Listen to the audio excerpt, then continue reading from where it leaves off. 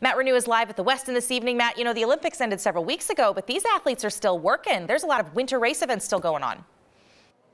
Right, they have been busy, Jenny, but now all that is wrapped up, and so it is time to come home. And for Mikaela, it's really the first time that she's been back to the Eagle Vale area, and here at the Westin, where she trains, she just got a warm welcome back.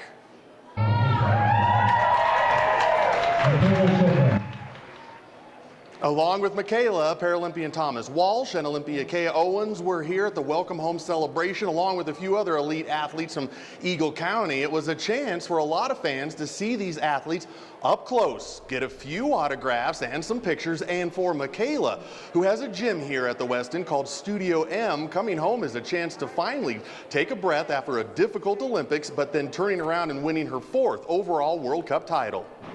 And I spent hours and hours and hours here working out, and they redid the gym space, so it's like, it's kind of a fresh vibe, but anyway, it's just nice to be someplace that feels really, really familiar. And you start to get used to traveling in Europe. We get used to the places we go, and some of it's fairly repetitive, but it's just not the same as being home. So that's been nice.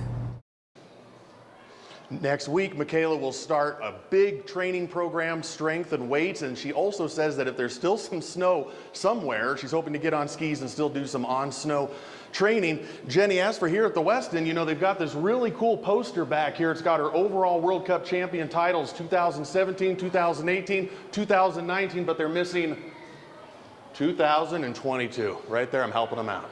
To help them out, Matt, what would we do without you? Oh. Yeah, perfect, right? Good to see you, and I'm glad she's home. Thank you so much, Matt. Thanks for joining us on a Saturday.